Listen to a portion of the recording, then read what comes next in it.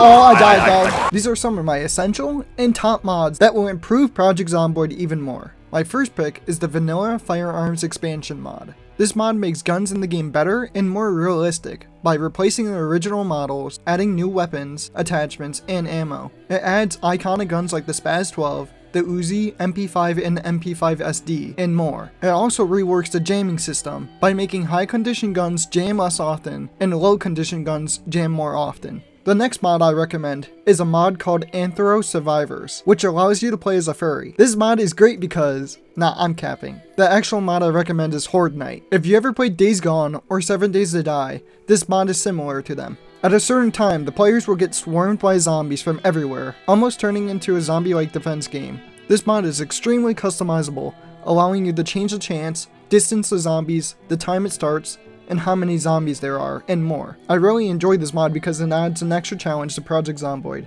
and is something to look forward to. Along with Horde Night, if you want to make Zomboid even more hardcore, the Darkness is Coming mod is a good addition. Inspired by games like Silent Hill, this is an event where make the nighttime even more scary by making the night darker and adding thick fog around the map. Fortunately, if you want to change the intensity or chance of the fog, you can. Unfortunately, this mod might not work in co-op because of the engine limitations. Try at your own risk in multiplayer. I think pairing Horde Night and the Darkness is Coming mod with Ravencreek is a good time. Ravencreek is one of my favorite modded maps. It's very hard to play on, especially as a new player to Project Zomboid, because the spawn points are unforgiving, and there are so many zombies in the city. This map is also massive, and has plenty of landmarks on it, including a huge police station and a military base. If you are looking for a challenging map, I recommend giving Ravencreek a shot. Common Sense is another great addition to your mod list. This mod adds quality of life features that should be already in the game, or are common sense, like prying open doors with crowbars. Flashlights can be added to belts, color indicator for battery and engine condition in a car, and much more. This mod may seem like a small add, but it makes a big difference. And the best thing is that the mod is still getting updated, and getting more things added to it.